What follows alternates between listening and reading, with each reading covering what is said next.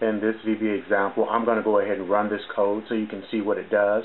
Notice it cells A1, A4, and C4 are selected. The active cell is C1, which means the cursor is actively in that cell, and of course B1 has content in it. Let's go ahead and run this code here that you see in the VBA module. I have it in the same window, so what you do is you go to the Run menu, then you go down to Run Sub User Form. I'm going to go ahead and run it so you can see what happens. Did you see what happens? The selection row selected for the interior, which means the full cell color index. That folder, I have it at 11, which is this dark navy blue. The active cell line is the third one, where it says active cell, where the cursor is actively in. The interior color for that cell must be 3, and that of course is red. The very first one is range absolute B1 dot font color index. That is the text color, not the cell color. Is 6, and of course it's yellow. Now that we have shown you what the code does, I'm going to show you how to actually access the folders quickly. So let's back up. Okay, where we're at range B1, we're going to type a period, and notice what happens.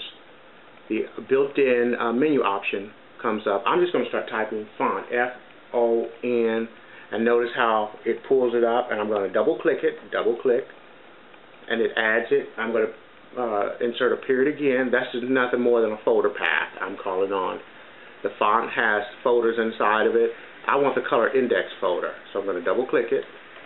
Color index stands for the interior of the cell color. Now I'm going to do space, the equal symbol. I'm going to put a 6 there.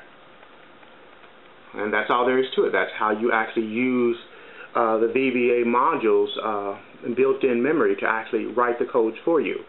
I have a few still slides so that we can go through this process again slowly. We're going to add font color to whatever text is in cell D3. So we type in range, begin parentheses, quote, D3, quote, which are the double quotes, close parentheses, type a period, and then Microsoft VBA module allows you to access its library.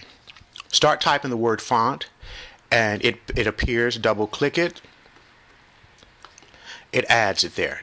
Put another period, and then the drop down menu comes up again. Choose color index, double click it, and it will appear in the cell, and then just type a space, the equal symbol, a space, and the number 6. Here I filled out the selection.font.color index, space, equal symbol, space 8. This selection means that something needs to be selected. You can select one cell or multiple cells to be impacted by the code. For this case, however many cells I select is going to have a color index, which means the cell color is going to be changed to whatever the number 8 will be. The active cell is the last one I'm going to do. It's another one where I'm showing you how you use the built-in library to actually write the path for you, path of the task for you. When you see these periods, they're nothing more than subfolders in main folders. It's no different than writing out a file path for your hard drive or your A drive, your C drive, or using URL paths for a particular web page. That's all that period is. It's just VBA's way of writing folders. The active cell means one particular cell that the cursor is in, the last cell that cursor is sitting in before this code runs. We're going to impact the cell itself, the interior, and then choose color index, double click it, and then space, equal symbol, space, and then type 16. And now we're going to run the code by choosing run and running user form, and then it executes, and here is the result. You see cell B1, based upon this code here that I have, it made the range within B1, the font color, 6, the color that equals 6 in the color pattern index. And so that's yellow. The second line, the selection, which means you can select one or multiple. I selected multiple cells. And as you can see here, B4 and C5 is selected in this preview. And they are both navy blue. And that is the color for that 11. And the last one is active cell, which means only one cell. Wherever the cursor is at that moment, it was in D1. And so I said that color should be, for the index interior of that cell, the color should be 3, and that is equal to red. And that's what you see here.